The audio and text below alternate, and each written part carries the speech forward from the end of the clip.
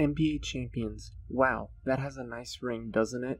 After 7 long battles, and after nearly choking, we emerged victorious, beating the odds to win it all. Steph Curry balled out, averaging 32, 5, and 8, winning his first ever Finals MVP. But that season is now in the past, and it's time to move on to the next one. Pau Gasol and Kyle Korver announced their retirements after their long careers. Gasol was an amazing bench center, played valuable minutes, and someone that James Wiseman looked at as a mentor. As for Kyle Korver, remember when he hit that shot that one time? It wasn't like a 3 or anything, but it was a nice shot, kind of. So that was kind of cool. He also made 1 All-Star game, so that's kind of nice too. This offseason, we also traded CJ Elby for 2 second-round picks. These picks really aren't too valuable, but getting 2 second-round picks for a player who doesn't do anything is a trade that I would love to make more often. With our first pick in the draft, we went with AJ McGuire. He's a solid shooter and down-low defender, but besides that, he doesn't bring much else to the table. For some reason though, my scout thinks that he can be All-NBA, but I see him as a guy who can play when Wiseman gets tired. And that's about it. Next we have Neil McCaw. He has kind of a funny sounding name and he's a decent shooter, I guess.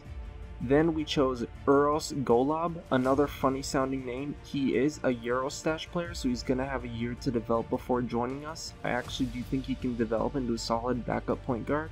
Finally, we picked up Lazaro Santiago. He is a decent shooter who can score from any part of the court. He's actually a higher overall than McCaw and Golob, but I don't expect him to play too much this season. I am probably going to send Santiago and McCaw down to the G League. They are both incredibly raw prospects who don't offer too much to us right now. Sometimes G League players have a tendency of booming out of nowhere, so I'm hoping one of these guys can be a diamond in the rough for us. After a lot of thought, I have decided to bring back Kelly Oubre. I feel like $15 million a year for 4 years was a pretty fair price, as he will be an excellent guard coming off the bench.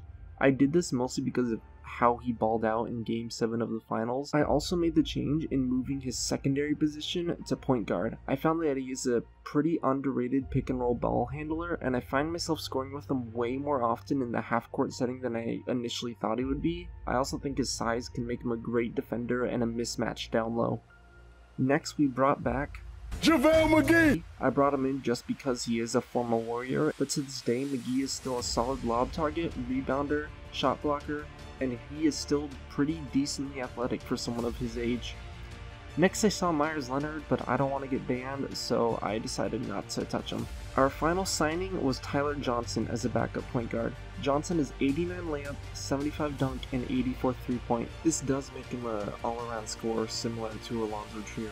So next I just want to talk about our bigger players and see how they progress. Curry stayed the same, which is good given that he is 33 years old, but he does basically have 99 3-point, ball control, and layup. Klay Thompson ended up going down 3 points in every single stat. He is still a good shooter and a great defender, and given that he still has all of his same badges, he's going to be quite effective this year. For Chris Middleton, none of his stats actually changed, but I'm pretty okay with that. We have definitely reached his ceiling, and we know how good of a player he is, but he has proven that he can definitely be the second guy on a championship team. James Wiseman jumped up 6 overall points. He saw major boosts in every single offensive and defensive stat.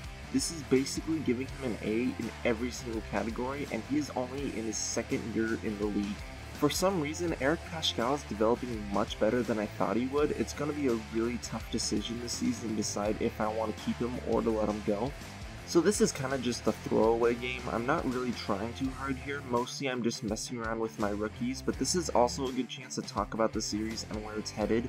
In a normal series, I would end it after winning a championship, but I usually expect it to take a few years to win the championship, not just winning it in the first one like how we did here.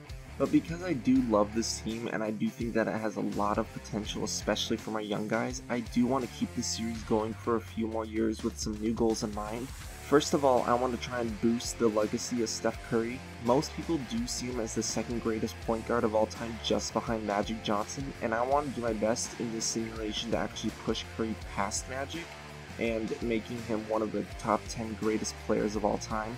It is definitely difficult, but his scoring and assist numbers are incredible, and Curry is on pace for very high career totals.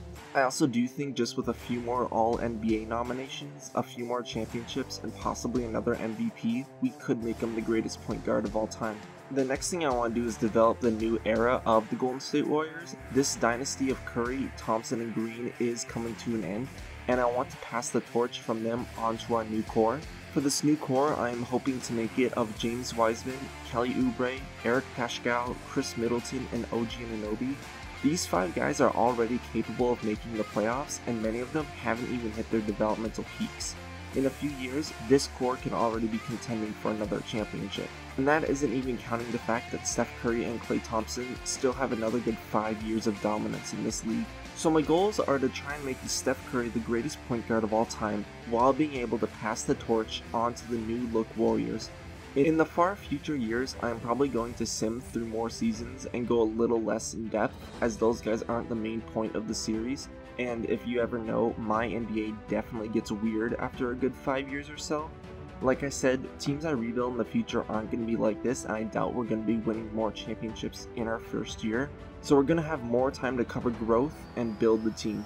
This does lead me into talking one more thing about the channel and where I do think I'm headed after this series. Obviously, I do plan on finishing out these Warriors, as I do enjoy playing and making this so much. And I do have future teams planned for this similar type of series.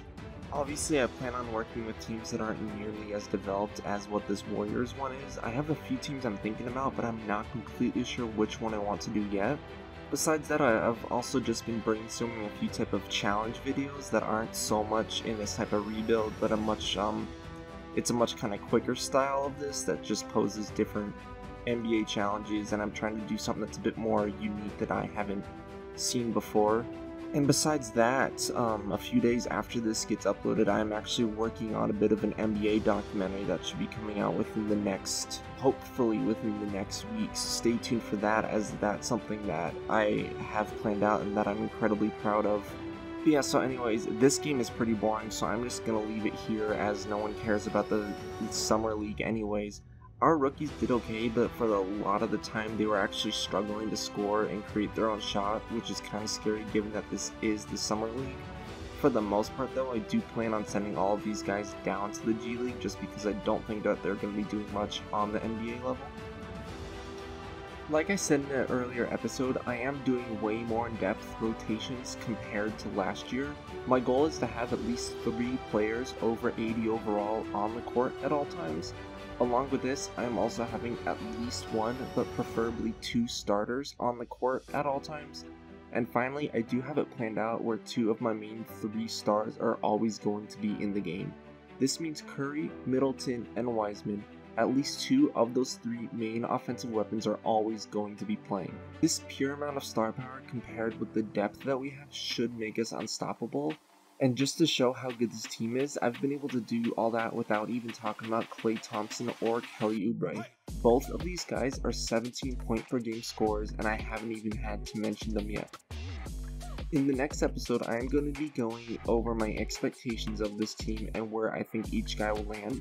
We have a lot of star power, and this can definitely win us games, but I think with this amount of weapons, we may see some guys drop off in points. Last thing I want to look at really quick is the power rankings. For some reason, we are at number 4, despite how good of a team we have. I do have a feeling that this is going to change pretty quickly.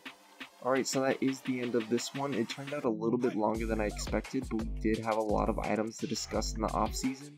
Like I said, stay tuned, as I should be uploading a documentary within the next week or so. I definitely plan on continuing out this Warriors series, so hopefully that can be up within another week or 2. That's all for this one. Take care, guys.